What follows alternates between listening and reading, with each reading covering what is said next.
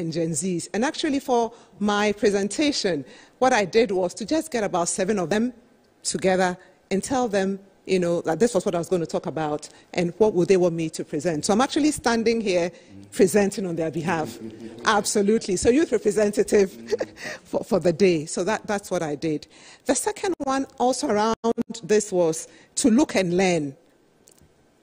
Typically when you go into a meeting, different people are coming with different backgrounds, different experiences, and we need to be able to create, the environment where we listen even to different viewpoints, and this is necessary because you don't have to imagine that only your viewpoint is the right one. You should be open to new information. I mean, having been here for just a couple of hours, I've learned a lot personally, and there are things I'm going to do differently. Even though I came here to speak, I've also learned, and that's what I expect that all of us will do going forward.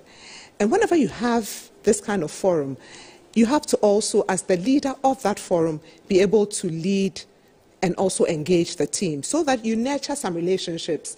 You cannot be discussing important topics and the people are not comfortable with one another. So if you're going to have a systems leadership, there's a need to engage and also to energize. And then you have to be accountable. Stakeholders must demonstrate results. I think one of my colleagues or panelists spoke about, buying the laptops before we figure out what we are going to do with them. That is a no-no. We should be accountable both at individual and also as a collective in our various countries and also in the nation. And then finally is to review and revise. It's an ever-evolving process. So you have a meeting, you discuss the ideas with the inclusive stakeholders, and when you're done, next time you apply those learnings to strengthen the approach so you have a better outcome subsequently. So in summary, my first point is system leadership, and what it really does is it eliminates the concept of silo problem solving, and it actually embraces a more collaborative problem solving technique through collective leadership. And I recommend highly that governments and leaders in African countries, we must implement these initiatives, not just when you are working, but starting from schools, the workplace, the community, so that together, we can harness a very collaborative problem-solving mentality for the African youth, especially in their formative years. And I think a number of my panelists have said the same thing. The second idea I wanted to share is about stimulating youth entrepreneurship. For me, this is fundamental.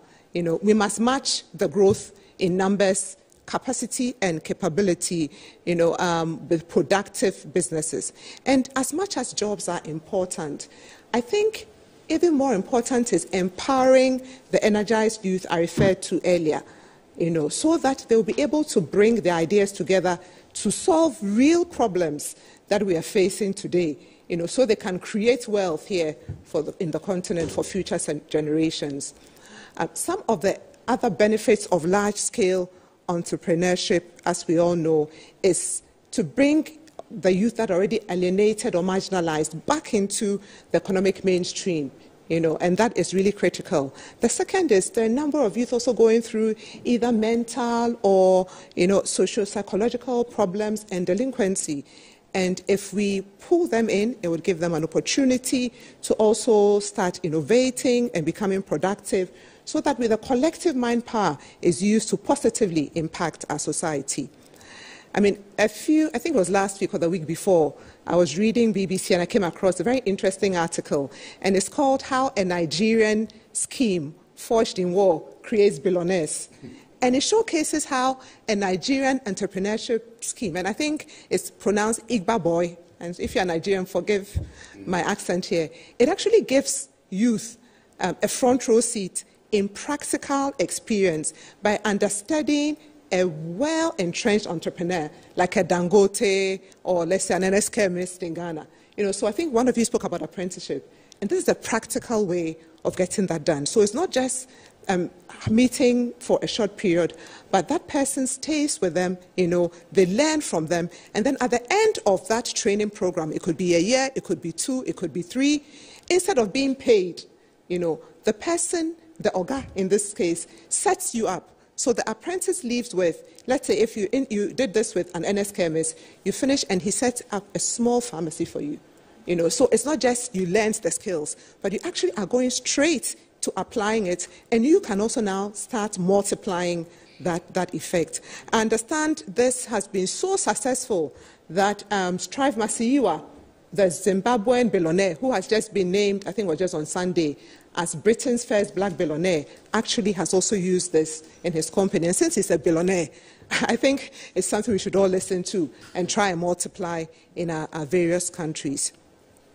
Last week or 2 weeks ago, I also heard the Director General of African Development Bank, Akinwumi Adesina, actually proposing the establishment of what he called youth entrepreneurship investment banks in every African country so that they could support young entrepreneurs. I'm sure you'll be thinking, why wouldn't the banks just do that? But that's a different conversation. And in Ghana, the setup of the Development Bank of Ghana would actually allow the private sector and, of course, the youth to be able to gain access to not just short-term capital, which they have today, but to the medium and long-term capital at affordable rates through their banks. So I think that initiative from the government would also help us a lot. So let me just move quickly to my third one. And I think almost every panelist has spoken about that. For me, my third idea was about specific, or rather interventions in specific sectors of the economy. And I just chose two, agriculture, which I'm sure all of us appear to love, and technology.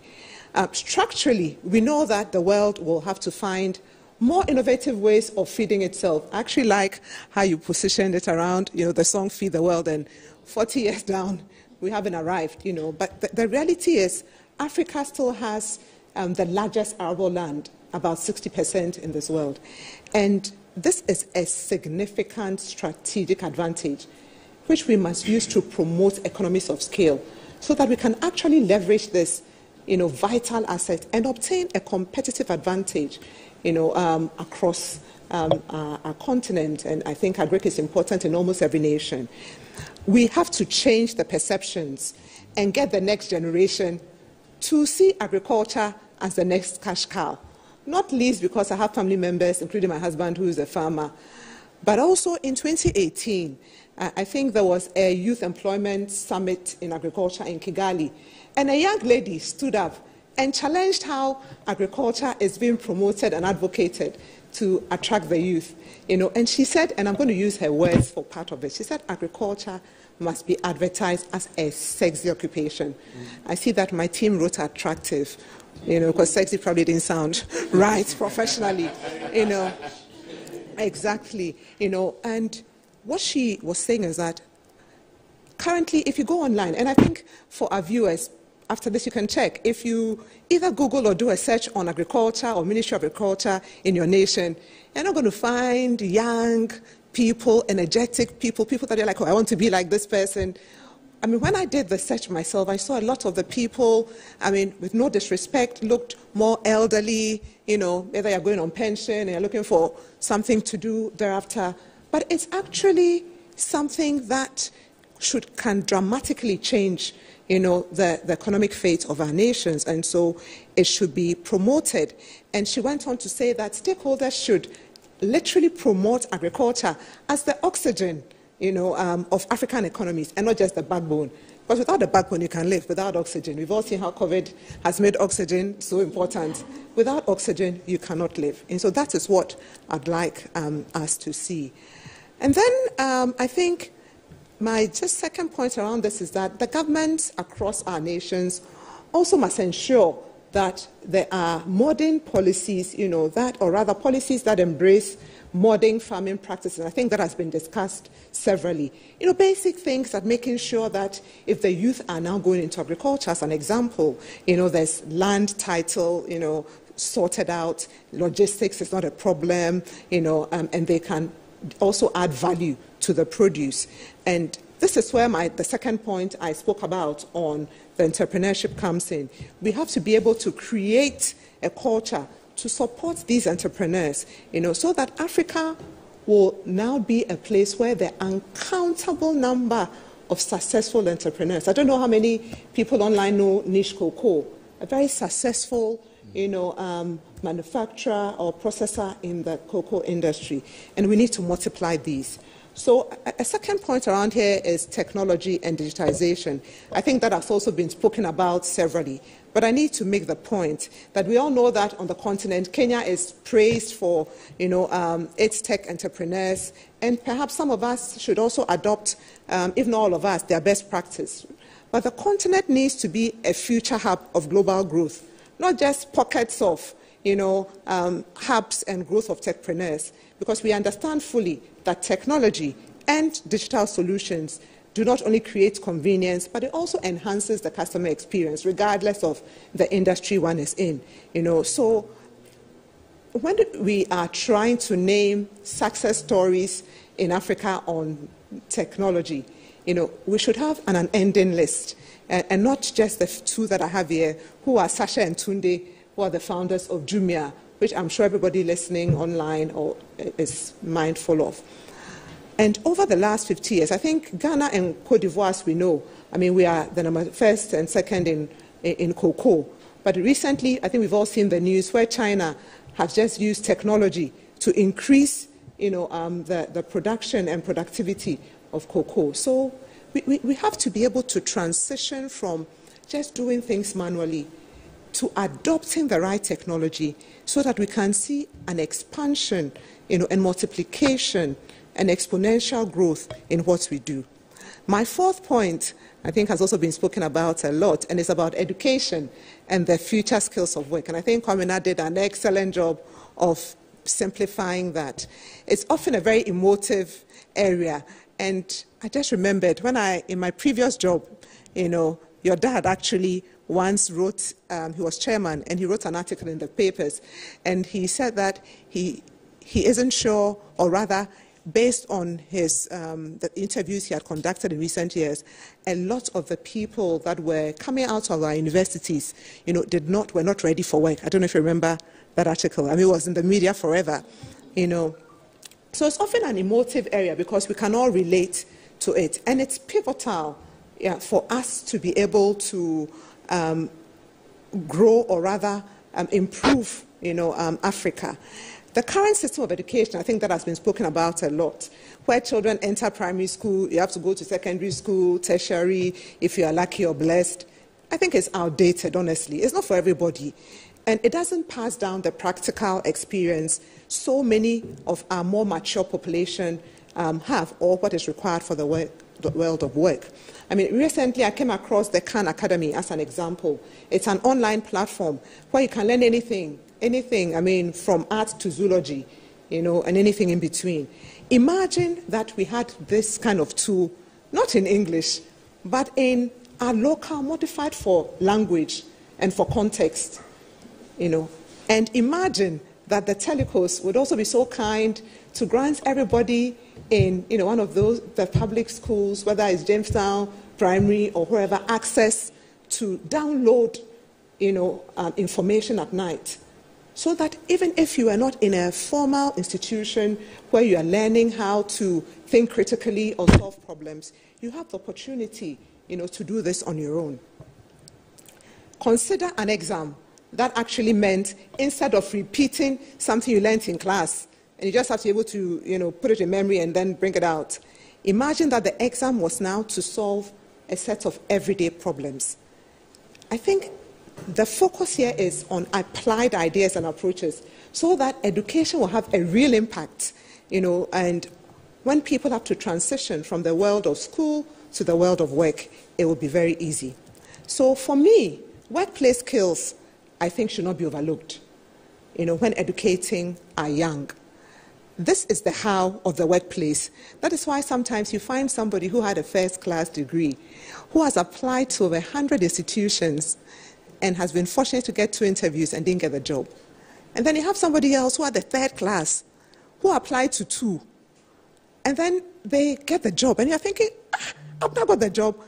She wasn't exactly great at school, because there are a whole set of skills that the other first-class candidate did not have. So our current educational structures, I propose, should emphasize this aspect of learning, and it shouldn't be too late in the cycle. I think it should be very early, right from infancy, and I think a number of my colleagues have already mentioned that. And so to complete all of this, I have my fifth and final point, and I think Charlotte did a great job of that, and it's about putting in place, appropriate policy, administering it well, and also having a regulatory framework, to support that. And I don't want to overplay this because there's so much that has already been said, but currently you can see that it takes weeks, months, sometimes years to set up a business, to register a business, And then you can see that sometimes you have entrepreneurs who, because they probably do not understand the whole idea of taxation, would sometimes try and not reflect, things as they ought to be. And this is where I think we need support. So first, we need to be able to streamline the business registration processes, procedures, and also to lower the cost. Imagine, Abena is 22, trying to start up a business. I can't pay so much to do that. So we have to register, we have to lower the cost, especially for the youth. And then secondly, we have to support by providing information and obviously counseling, and then assistance to regulatory issues. I think we shouldn't assume that once you read stuff, you understand. Because even as chief executive, when I read things, sometimes I call people to explain to me. So the youth need that support. And then we must provide supportive taxation regulations and, of course, taxation rates that are simpler, and so they can also be instrumental in this process. And finally, for me, is to ensure the rule of law. This particular idea for me operates pretty much like education because it's a multiplier to all the other ones that I spoke about.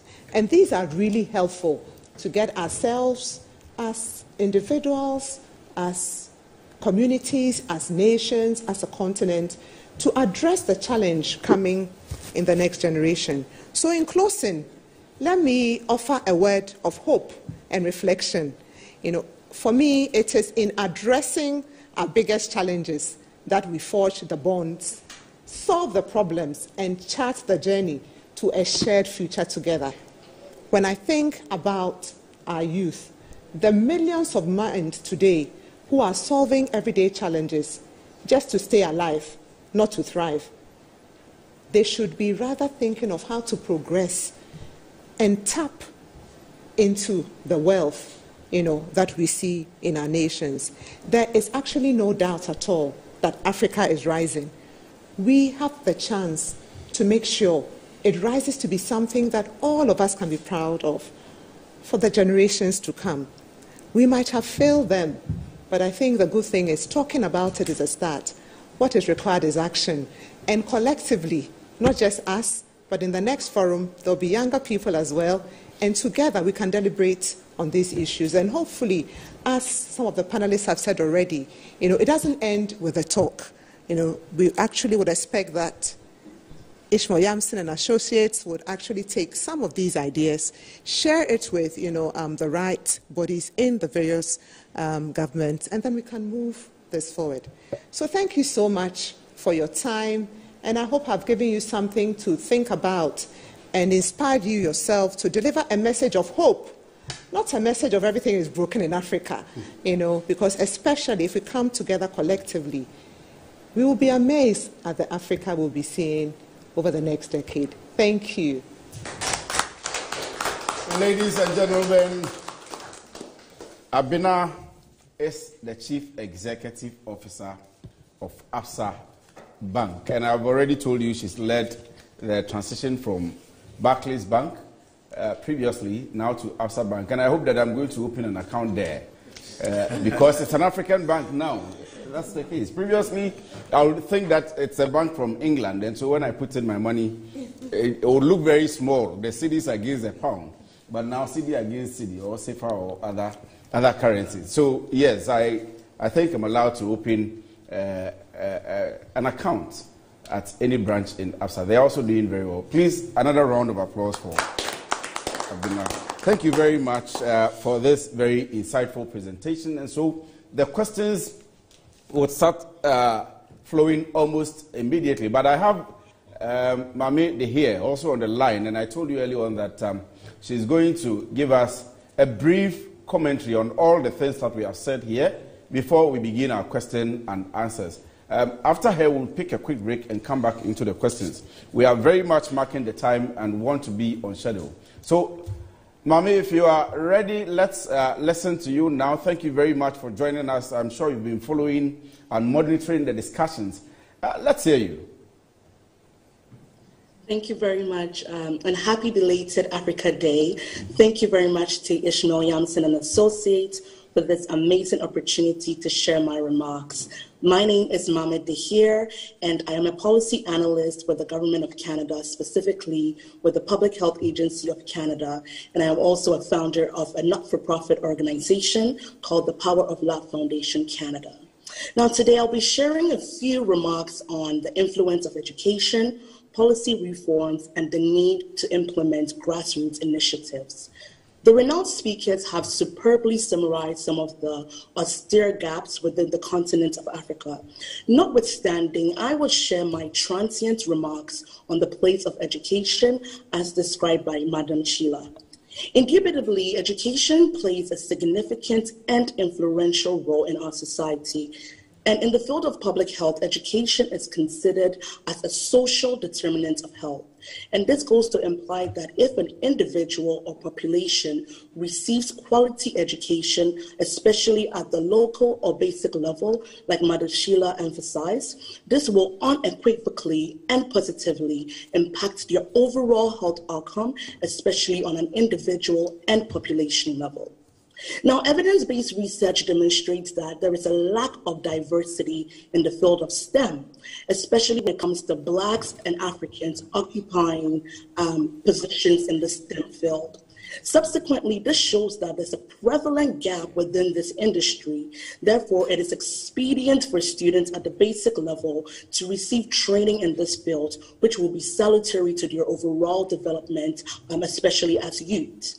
In recent times, the phrase STEM has been sort of rebranded into STEAM, or with the inclusion of an extra A and another M, whereby the A signifies arts and the M signifies medicine. Hence, there are other ways and means that the creation of or enforcing and developing people in the field of STEM could be utilized. One could be with the use of youth-focused initiatives, such as mentorship programs and so on. And I was very excited to hear that Mr. Kwamina Asomaning had mentioned that Stanbic Bank was actually using an intervention, which was a Stanbic Bank intervention that was tailored to mentor youth towards nation building.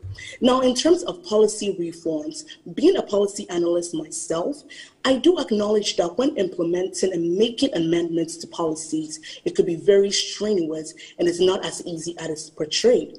However, if government, leaders, policymakers, state-sanctioned institutions, and organizations are able to reform and create effective long-term policies and programs that are youth-tailored and youth-focused, this indeed can contribute to overall development.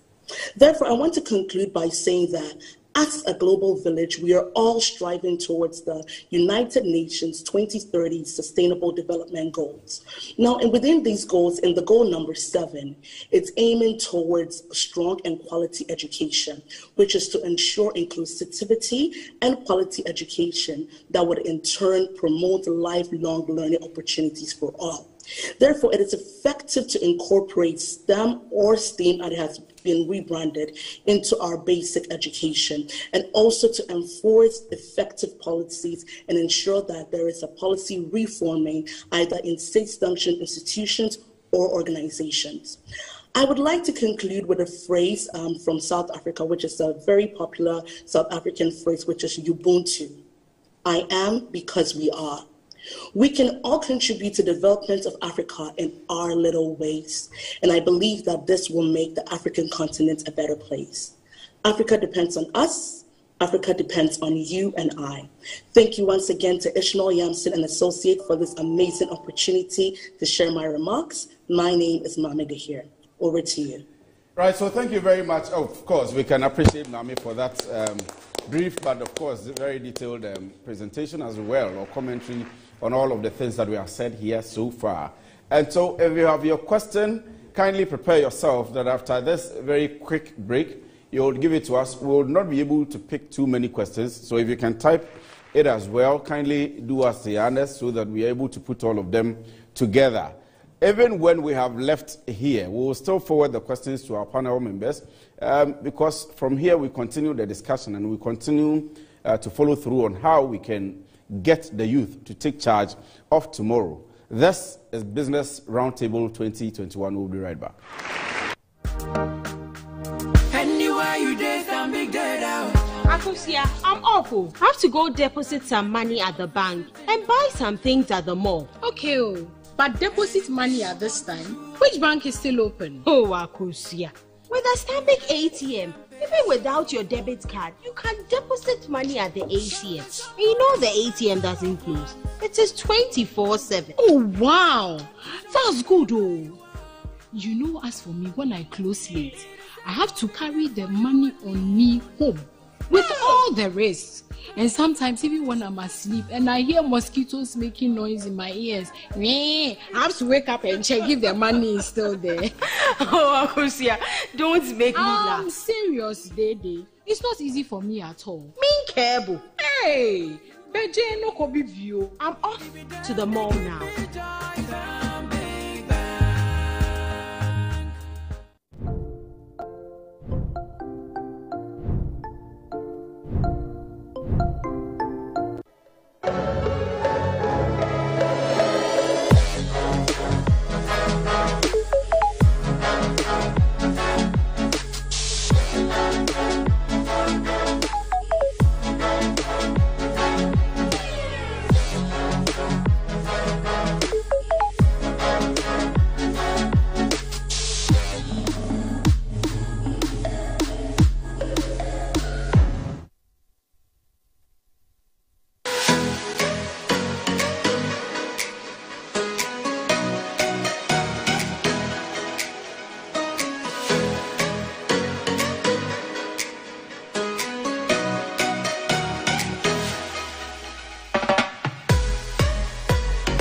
Enterprise, your advantage.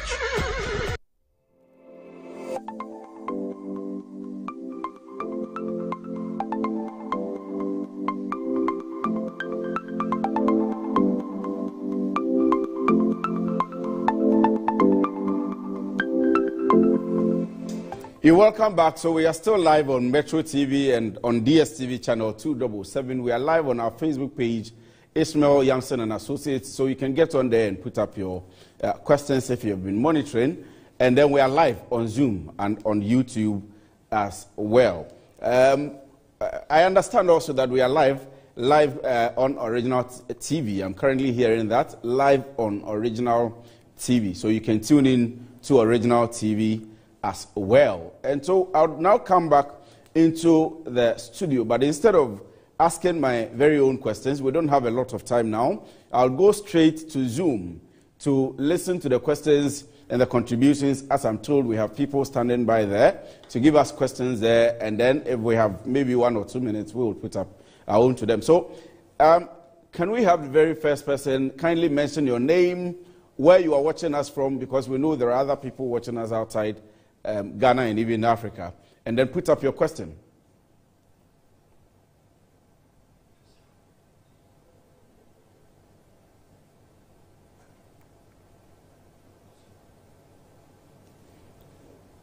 Right, so whilst we prepare for people who are standing by on Zoom, we have quite a number of questions that have come in from those who have typed theirs. We'll try as much as possible to read some of them, but I will begin with the two bankers, and when we can come to NAPTEX, former chief executive of NAPTEX. You spoke about the development bank, which is a good initiative. The things that they are supposed to do. He spoke about vocational training and the fact that we need to invest more in that sector, and then in agric as well. Why are we not doing that yet? And I'll come and put the same question to you. Thank you, Akwesi.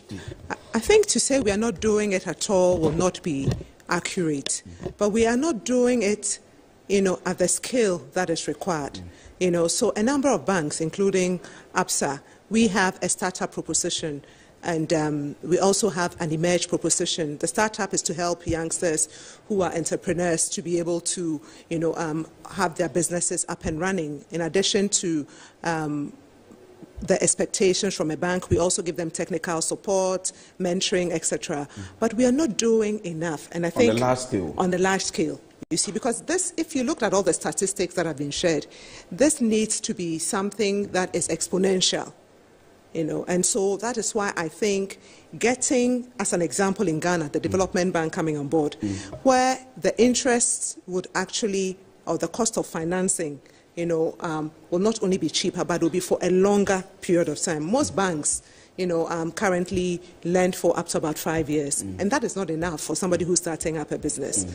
So we are doing it, but we need to do it in a much larger scale, and I think that is why the conversation is relevant. So let me come to you with the same question, Kwamina. You mentioned some of the things that you're doing, but you agree, for example, a plumber, if well-structured, if well-trained, if everything done, probably supported with technology.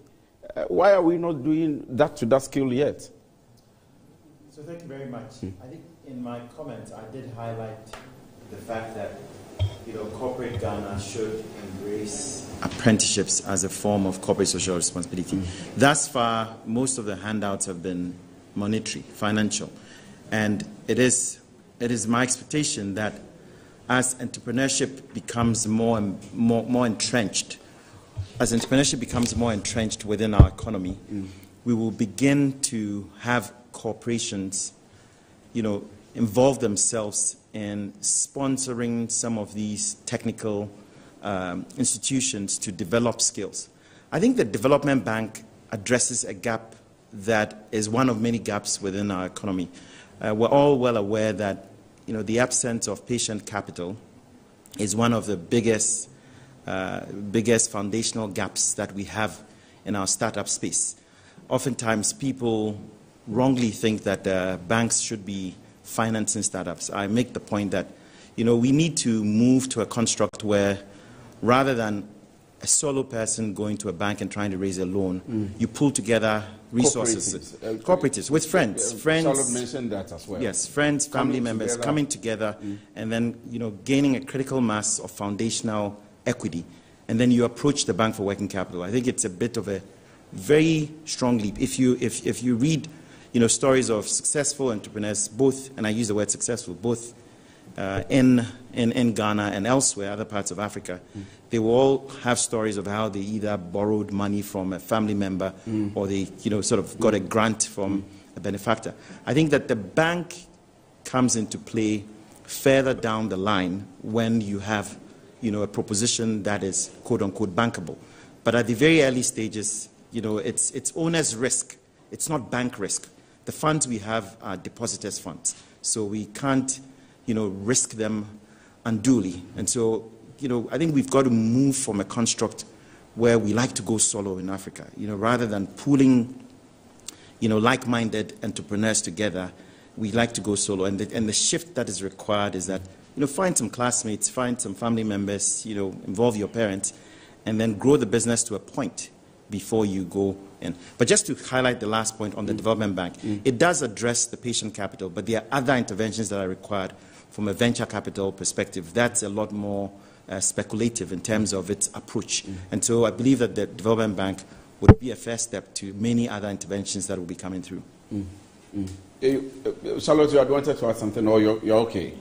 You're okay. But on that point, do we not need a national policy, an effective national policy? We have the National Youth Authority, and I want to ask you that particular question based on what the two of them have said. We have the National Youth Authority, we have the Youth Employment Agency, we have NEIP, but we need a conscious program, a conscious effort to make sure that right from the beginning of education, as we have all stated, the STEM through to the point where they get jobs and the point where we have skills empowerment and training and all that, then people are empowered.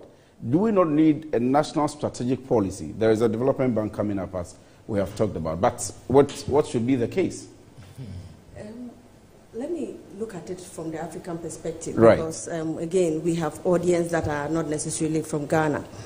And I would want to say that the issue of structure of our economies and education, they go hand in hand.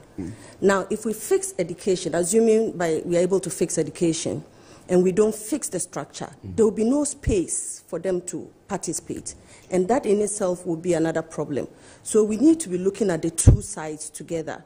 And many a times we forget the structural issues, which are fundamental to opening up space for participation for everybody.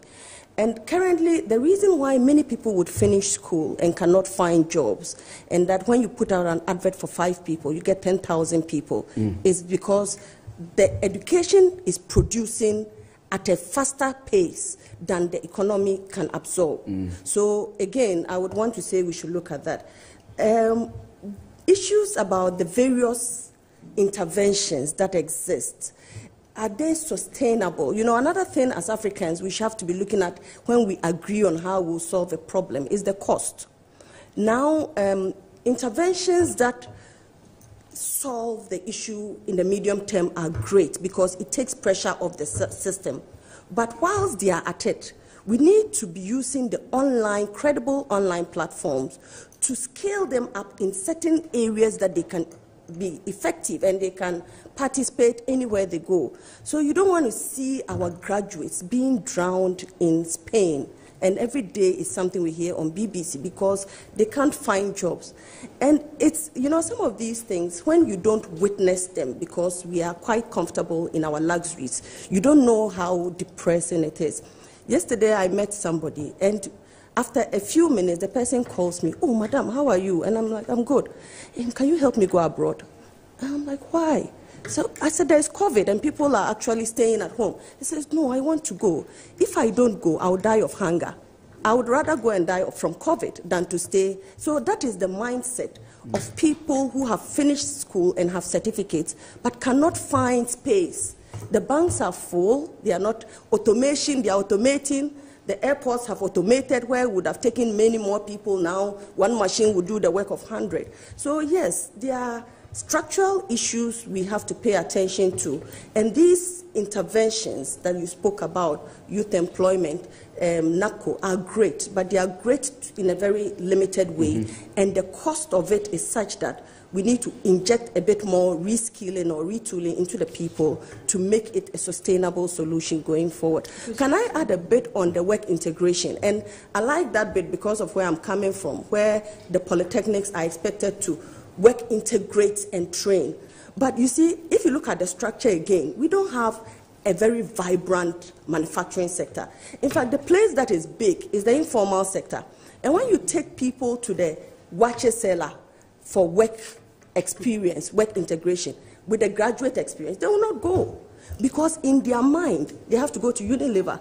How many Unilevers do we have? So as we shape people's perception of what work integration should be, we need to be mindful of our context and encourage them to take the experience from the watcher seller with your education so that they can automate or add certain innovative solutions that are quite convenient to the growing middle class. So that is why we need education that incorporates critical thinking and problem solving and not regurgitation, so people can solve the problems within our context. The capacity training. You have a point to make. Yes, that's the point you made earlier. I was actually going to make a point on capacity, and I totally endorse the views of Sheila, but I think it's also we're beginning to treat Africa like one country. The same challenge we have faced as Africans. We have to also appreciate that the different countries of Africa are different stages of development, and so their needs are different. And so if, for instance, the needs of the youth in Ghana in terms of skill may not be the same as Liberia, because post-conflict, because of their history, their challenges may be quite different. And so the interventions that are structured should also be research-based. We see a lot of interventions in Africa, and like you're saying, it doesn't address the structure, we don't look at the sustainability, but it also needs to be research-based. We are taking decisions that I'm not always sure are actually based on research. And then we get surprised when these interventions don't work. There's research, and the African Capacity Building Foundation has done some fantastic work. It's actually on their website. The last one I read was on African critical technical skills. And they actually do an analysis, country by country, what the skills gap is. So if you take Ghana, for instance, how many quantity surveyors do we have in Africa? How many quantity surveyors should we have now?